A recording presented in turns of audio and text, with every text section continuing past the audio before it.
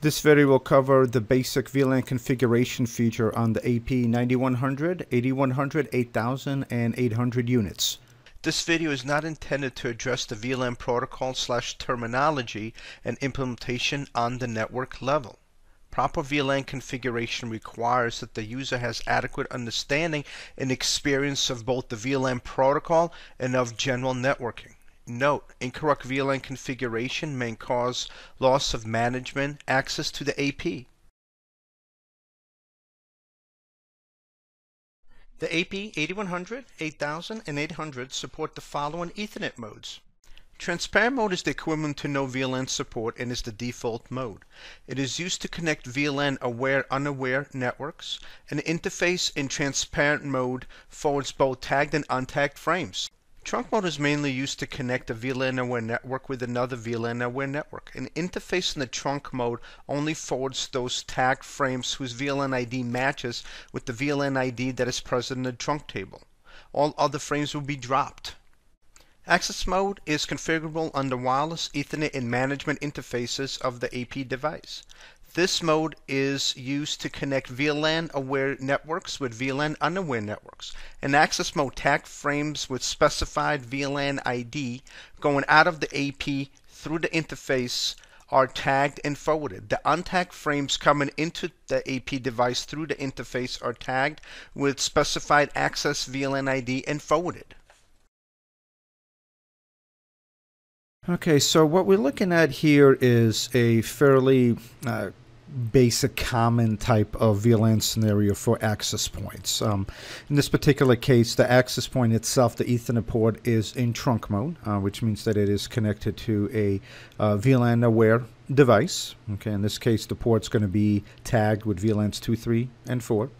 Okay, we have internet going out on VLAN 3. We have a server PC that's on VLAN 2.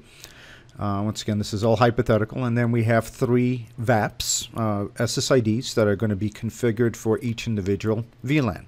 Okay, and we'll go ahead and show how to set this up and be able to set up security packages for each one of them. They could share the security package. That by itself does not matter, but this is again a fairly typical type of multi-VAP/VLAN configuration for the AP-9100 and 8100 units.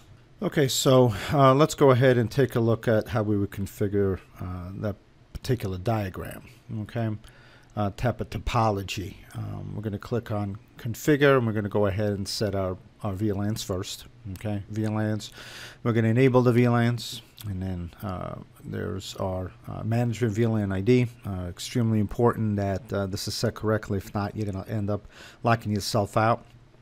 Okay, we're going to go ahead and click on Ethernet. Okay, and over here, this is where our VLAN modes are going to be.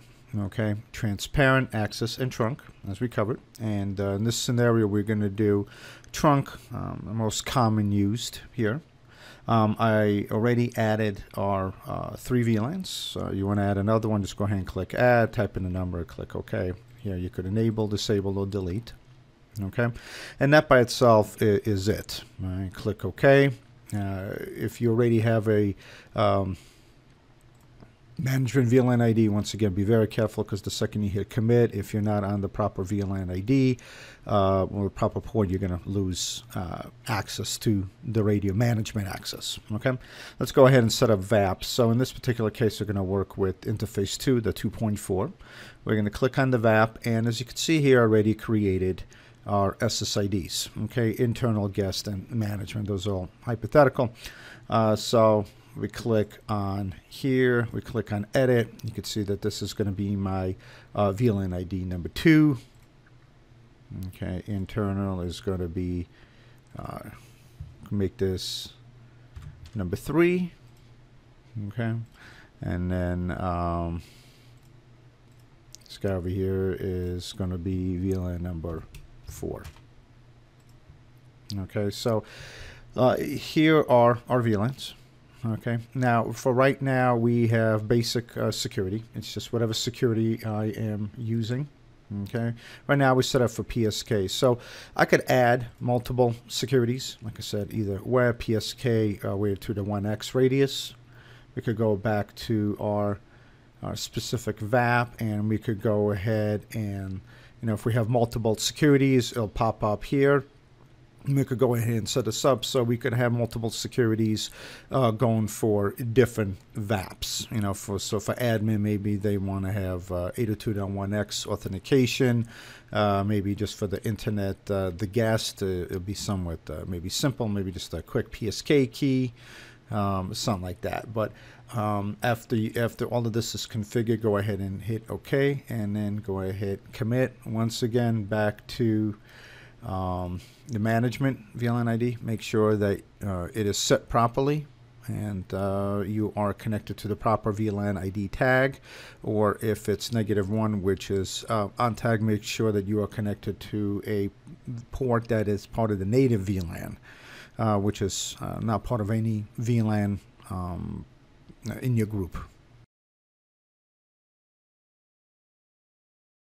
To learn more about Proxim Wireless and our solutions, please visit us at proxim.com or follow us at Twitter @Proxim.